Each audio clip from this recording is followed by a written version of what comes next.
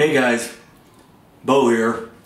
Hey, welcome to my 6x14 cargo trailer conversion. It's going to be my office away from home. When I'm on the road, I'll have a place to sleep. Anyway, the reason I'm making this video is I'm going to do an unpackaging of this little thing here, but a little story first. As I've been coming up with, one of the reasons I wanted to do this is I like the fact that with the trailer it's kind of by itself. You don't have to worry about oil changes. It's pretty simple. I didn't want to have a black tank or a gray tank. I wanted to keep it really simple. We'll have a porta potty. Most places we go have showers, so and I don't go out for weeks at a time. So anyway, as I was fantasizing on this whole build, one of the things I thought about, you know, when you're plugged in on the AC side, you usually use a little portable heater, and they heat these things up really. I mean, this is 84 square feet, so it heats up pretty fast if you shut the windows, but you really want to leave the windows open a little bit depending on what type of heating you're using. But anyway, long story short, I thought about, what about a wall mount fireplace? That'd be cool. And you can pick them up pretty cheap, and I went online, looked, and the smallest one I could find was maybe 26 inches long. And that just, I couldn't figure out a spot to fit it in my plan. So then I started looking for mini heaters, and I came up with this. And this thing is like 24 bucks on Amazon and 24 bucks at Walmart.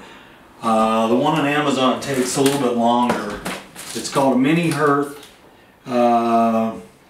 Puts out 41 BTUs, and let's see, who's it by? Oh, Comfort Glow is the company.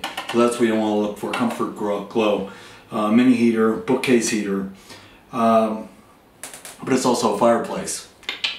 So I needed something fairly small that I could put right in this area, because the bed's going to be here. As long as it's up, there'll be a table here, and I can build a shelf or build it in somehow to where it's not against the wall, because it has to have space behind it for the airflow, and that's actually where the switches are. So you can't mount this to the wall, but you can put it on a shelf.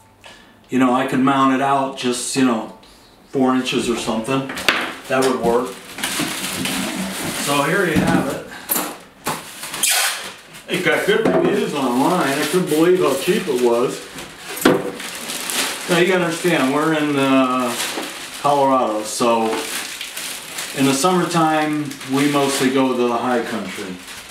In the wintertime, maybe I'll go somewhere warm, but I'm never gonna be in really hot weather. I don't plan on it, but well, that's what the Fantastic Fan's for. But check it out. So there you go. So I'm going to put it about right here, and as long as it's mounted up a little bit, I think this is going to be a great heater. Then I can get rid of my milk box, which I was going to put in the kitchen when we needed it when we were plugged in. I have a heater buddy that I'm going to use butane. It'll be hooked in, and I'm going to use that in the kitchen by the stove, and we'll use that and then turn it off when we go to sleep. But these things you can put, oh, check it out. These things you can, hey, I like it. I like it. And you know what I love about these is, even if it's not hot and you just want to have the ambiance, you can just turn it on. That's kind of how it is right now. The heat's not on it. And just have the ambiance with all the lights out. Oh, they look cool. I'm really into lighting, so there's going to be all kinds of different lights in here, LED wise. And they say it's a pretty powerful heater, so we'll find out. But it's all metal, and I'm impressed. I would say yay. I would recommend it. So we'll see how long the heat works on it, or the flame. But there's a bulb down here, so I've heard people say that the bulb's gone out, which I could see, especially if you know, if you have anything in the cold weather and it goes on and off, it's going to burn out eventually. But if you can replace it, then that's not bad. Be pretty cool. So there you have it. I give this a thumbs up. It's a little mini heater by Comfort Glow. It's called a mini bookcase heater. And if you're looking for a little option in a camper or something and you want a little ambiance, there you go. I like it. Okay, well, eventually I'm starting to go crazy because I got to get out there and start doing some shooting. And start working on some images. I'm going to leave this on a little bit and see how it heats up.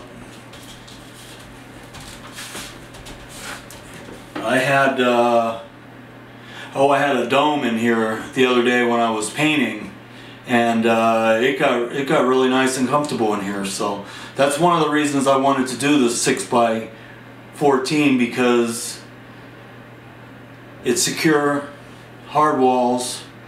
When you're in bear country, you know, last year a guy got yanked out of a tent that's very unusual by his head with a bear, and that was up towards Allen's Park, almost to Rocky Mountain National Park, and there seems to be more of them anymore.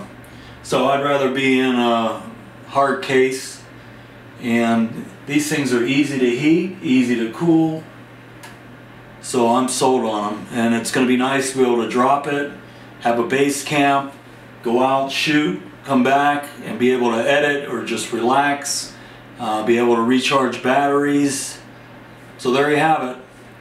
So I hope you're enjoying these videos. Sorry that I'm not posting my normal imagery, but we'll get back to that as well. But this is going to make it all so much nicer. So hope you're having a good day. Any questions, any comments, feel free to leave them in the comment section, and please subscribe.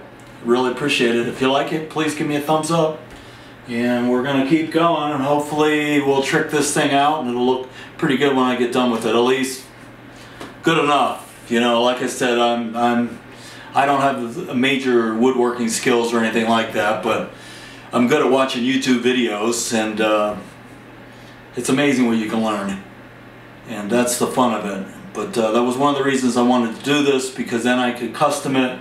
There's going to be a little table here that's going to come out.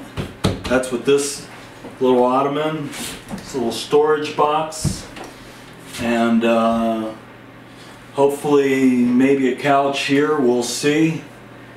And then the bed there, and galley in the back, kitchen in the front. Anyway, you've heard it before, so talk to you later.